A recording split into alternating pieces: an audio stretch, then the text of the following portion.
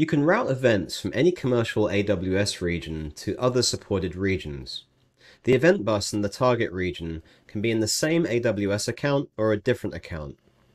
In the EventBridge console, you configure this routing by using a rule. In the Create Rule page, provide a name for the rule, then the event pattern for matching events.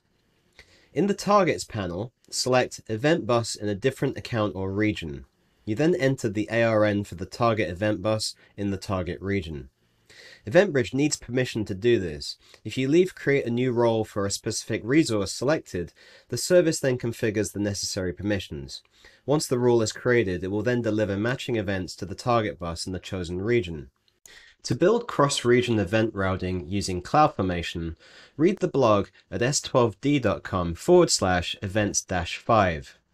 This provides a CloudFormation example showing how to define the rule and the required IAM permissions.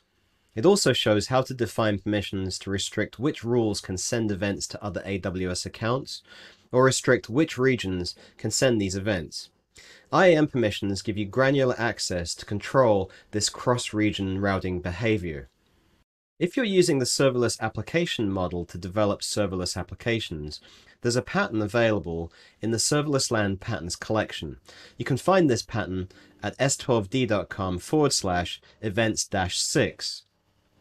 Once you clone this example from the GitHub repo, there are two SAM templates.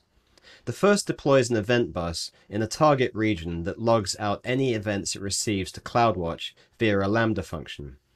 The second template defines the rules in the source account that routes the events to the target cross-region buses. It also defines the IAM role that provides permission to EventBridge to put events onto the target event buses in the other regions. This cross-region capability can help you build multi-region event-based architectures. It can be useful for centralizing logging and auditing or load balancing asynchronous workflows. It can also be useful for replicating data across regions. For a list of the resources shown in this video and more information about events, visit s12d.com/about events.